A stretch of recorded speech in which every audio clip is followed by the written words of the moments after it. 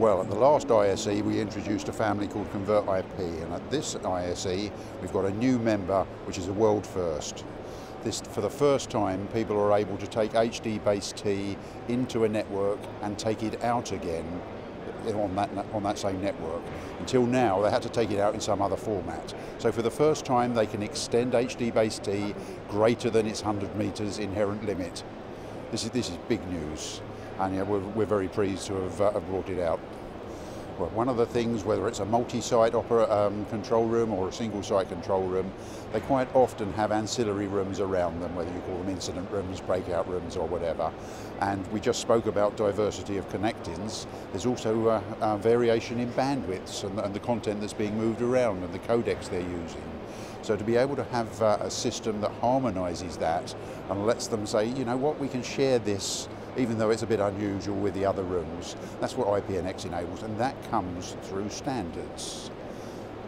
What a lot of people say about standards is, well, yeah, that's okay, but doesn't an open standard mean that people can get in easily, including the people you don't want? And I have to remind them that some of the standards we use are things like AES encryption and the 802.1x authentication. These things improve security, not reduce it.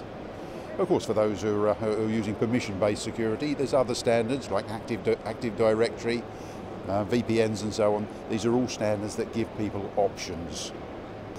One of the things that we need to think about, and whether it's users or integrators, same consideration really, is whether value can be added to the products to improve the overall solution that's addressing the needs. The way the integrators like to do that is to make it theirs by going beyond what the Matrox software does. So they look for APIs, whether it's a REST API, an NMOS API, something lighter. That lets, whether they're writing their own code or using a Crestron module, that gives them options for control that makes the whole solution fly the way they want it to fly. Oh, I'm very excited to work for Matrox. Being coupled to all these innovations is a wonderful feeling to be. You know, I've been here for 18 years now. Yeah, that must say something.